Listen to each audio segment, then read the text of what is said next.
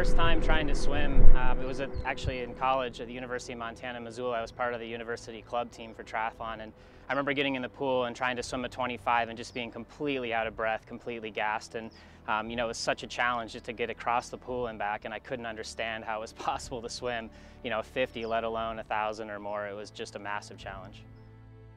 When I finished my triathlon career in college, I decided I wanted to go professional and take the next step and really, you know, see how good I could be.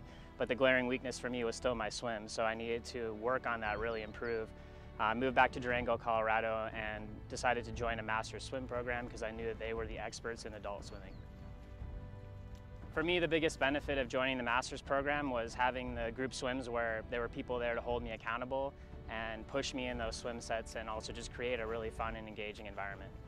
For me, swimming has never come naturally. It's always been a project that I've had to work at. I didn't have the swim background when I was a younger child, but what I've come to realize is that with the hard work and the time that you put in, whether it's when you're younger or now, you can make those gains. And I think I've shown through my training and my dedication that, you know, you can make that leap from barely making it across the pool to making front pack swims in a professional triathlon race. So, you know, I've been really, really grateful to have mastered swimming as a resource for me.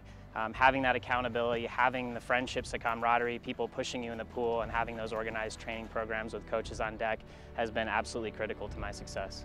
Another benefit of master's swimming is the connection to the larger community. Having access to things like the magazine and the online articles where you can always stay up on the latest information out there on swimming and constantly be researching how to progress as an athlete. Also, things like the Places to Swim tool, which is really important. We have a summer trip coming up where we plan to be on the road for 2 months, and we've already started mapping out where we're going to be spending time based on where I can swim with masters groups. My name is Ben Hoffman, and master swimming has made me a better triathlete.